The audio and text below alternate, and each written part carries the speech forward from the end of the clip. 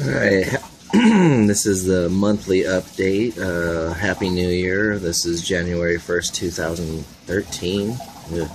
Kind of a strange angle to start at, but I just want to show this is the base of the Roma tomato. It's only about as thick as my pinky here. This is what's been going on since the last update.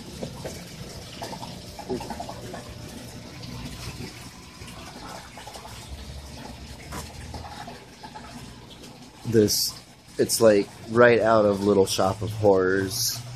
This plant is gigantic.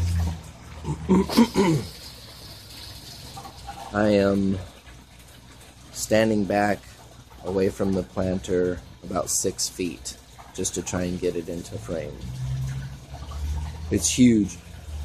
I watched, and looked up how to help pollinate these buggers, and just flicking the flowers or shaking the branches. I'm still, waiting to confirm that works, but man, it might be really hard to see it in here right now. There is a cluster of tomatoes that's coming in that has, oh, there they are, that has 4 of them on it. That's next to the large one right there. There's 4 more coming in on one cluster there, and that's just by flicking the flowers.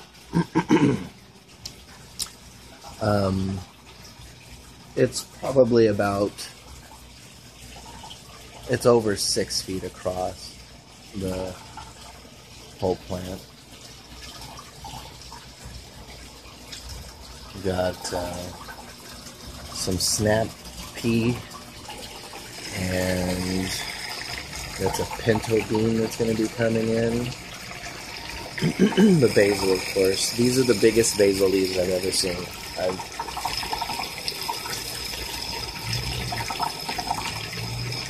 It is huge.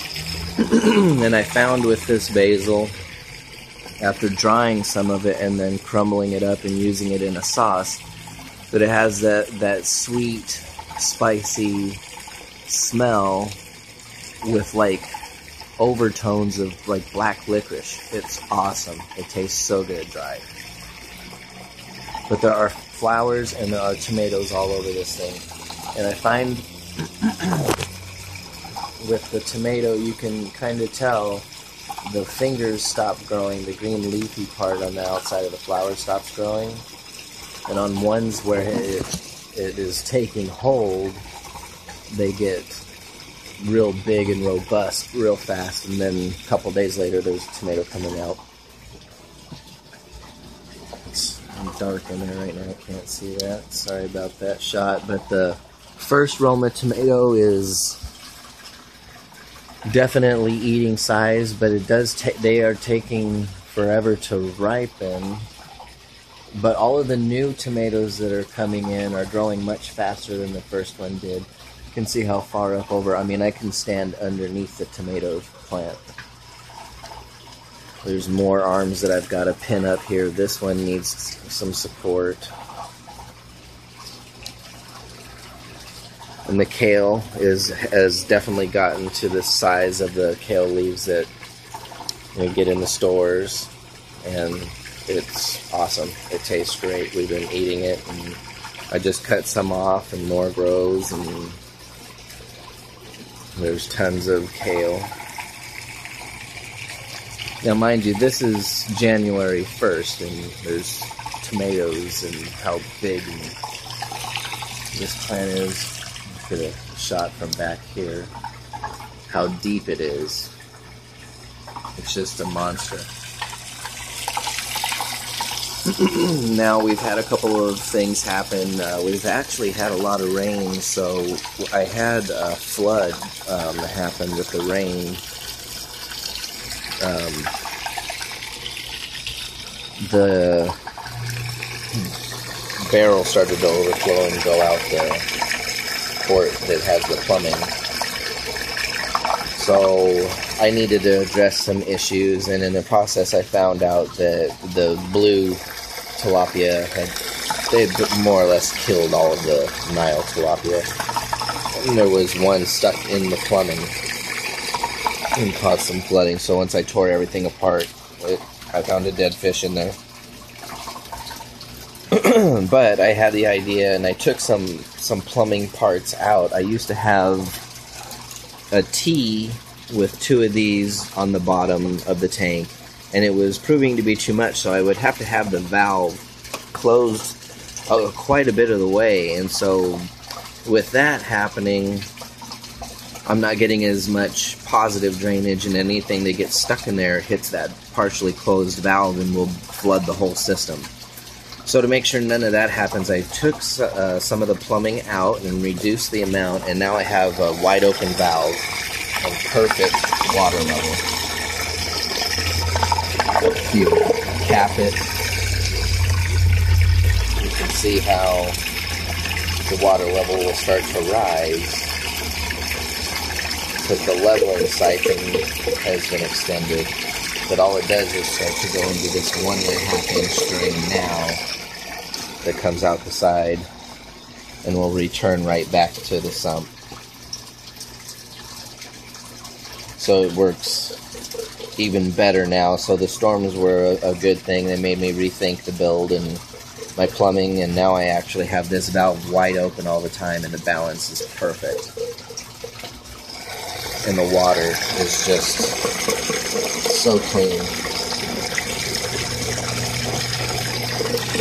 New air stones. I put in 4-inch blade style air stones, and it creates quite a bit of a dead zone right here, so I feed them right there and the food just drops right to them. Almost nothing goes over. So you see how that's all flowing through there now.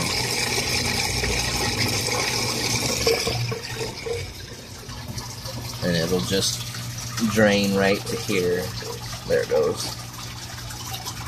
And the line, the secondary drain is a 1.5 inch, so if the other drain were to fail completely, this would still be able to siphon more than enough water out, or drain more than enough water out to keep the water level from flooding the tank totally. But when this is working properly, you just take this off and see how it's already sucking water and air down through there. And it'll level the water back off and right to the bottom of the other drain, so it works perfect. So now in normal mode, that is skimming off, any debris or any waste that floats to the top. And there's less plumbing inside the tank. There's 2 heaters, and one is strapped to this upright, and the water temperature has been in the low 70s, but very tolerable. Water chemistry looks pretty good. With the rain, I've had a pH spike, so I'm going to actually need to lower the pH a little bit, but no ammonia, no nitrite, which I need some more fish in here, to feed this giant tomato plant. So the nitrates are right around 10, but all in all, just keeping it stable during the cold weather right now has been the big, deal, and it's been working out great. The water is just beautiful,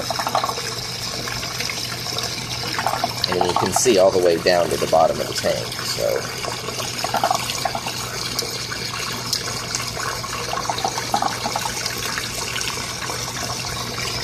everything's looking good. I've got the indoor project going, which I'll be doing a video of that.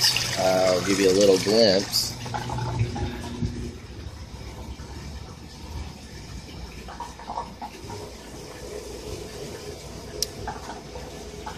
That's going to be the indoor breeder. I'm going to pull the larger fish out of here and set that up inside to breed. That's a 55-gallon tank that I got. And I've got pictures I'm going to put into a video and everything to show what I did to it to make it a rimless tank, and cutting glass and different things like that.